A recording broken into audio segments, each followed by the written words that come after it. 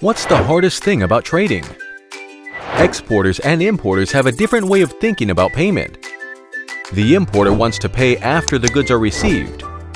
It takes a lot of time until the goods are delivered. Also, it takes very long time for the exporters to get paid for the trade.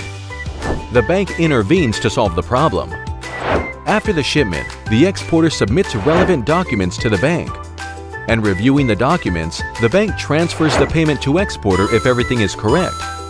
When the importer deposits the payment to exporter, the exporter pays it back to the bank. Usually this is called open account negotiation of export bond. However, there is a problem here.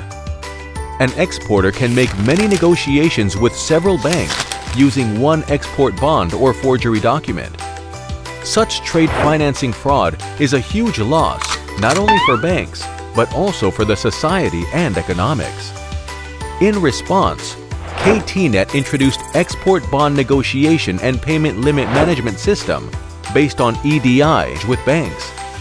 However, current centralized system has several concerns. One of them is lack of transparency in history management for modification of data. Another concern, the document files cannot be uploaded nor could be shared online. Plus, it is hard to know status how things are going. In addition, follow-up management such as export performance or cash payment is not available. Accordingly, overcomes the limitations that a centralized system could have. KTNET has developed Export Bond Negotiation and Payment Limit Management System based on blockchain technology. After shipping the goods, the exporter registers the purchase order, export declaration certificate, and commercial invoice on the blockchain. At this point, all types of files such as PDF, image, etc. can be uploaded altogether. And then, the exporter applies for the negotiation of export bond to the bank.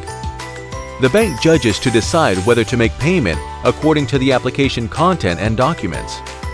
At this time, the blockchain system proves the integrity and authenticity of the documents and automatically controls the payment limit. Consequently, the bank is able to make payments safely to exporter. The exporter can also monitor all process in real time. In addition, you can check the export performance or follow-up management, such as repay process, etc.